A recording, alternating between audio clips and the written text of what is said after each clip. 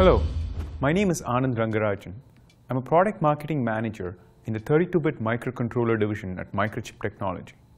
I'd like to talk about how to create a simple application using our award-winning software framework, MPLAB Harmony.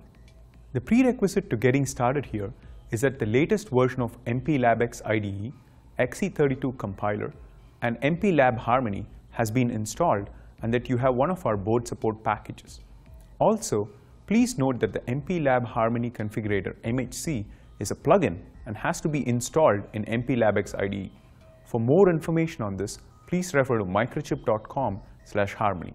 Now, let's get started. The BSP that we'll be using today is the PIC32MZ Embedded Connectivity Starter Kit. The app that we'll be writing today is a flashing LED with a time interval of 1 second. Once the MPLAB IDE is started, the first step is to create a new project with the MPLAB Harmony project option highlighted. In the next screen, the project is named and the PIC32 device that will be used for the application or is in the BSP is chosen.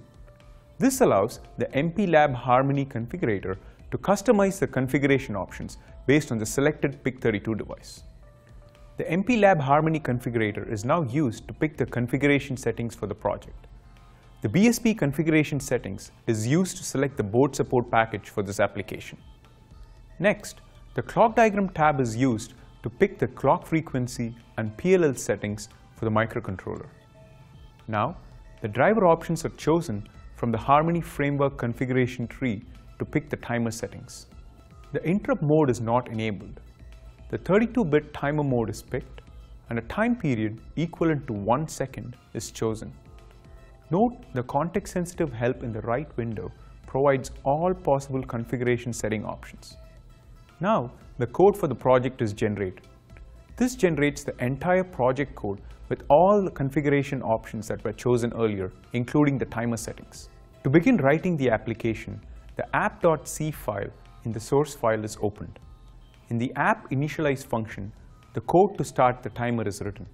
The timer would start counting down from the value that was set in the configuration step earlier. The Harmony help document lists all the available functions. Once you start typing the subroutine, you can use a keyboard shortcut Ctrl plus space keys together to have Harmony provide context-based function options to choose from. The code for toggling the LED must be written in the state machine inside the app tasks function.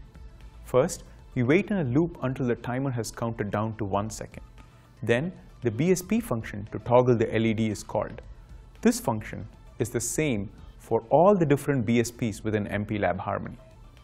Now, the code is built and compiled. The MHC already performs the pin mapping to map the I/O pins to the LEDs in the BSPs automatically, saving us time and effort. In just a few minutes, we have now written our first application using MPLAB Harmony with just 3 lines of code. Now, let's see an approach to writing the same application using interrupts. In the MHC, the driver settings for the timer are enabled for interrupts. The code is then regenerated. Now, the application is modified to perform the same LED toggle function based on interrupts. The interrupt ID chosen is based on the interrupt mapping of the microcontroller. The functions used to track the setting and clearing of the interrupts are defined in a header file that needs to be included in the project. The control and space keys are pressed again to prompt Harmony for help on function usage. The code is compiled and we now have an interrupt-based flashing LED application. Now that you're familiar with our programming environment, we hope that you will start exploring the full potential of our award-winning software framework MPLAB Harmony to help you create your complex applications. For more information on MPLAB Harmony and MPLAB Harmony configurator, please visit microchip.com/harmony. Thanks for watching.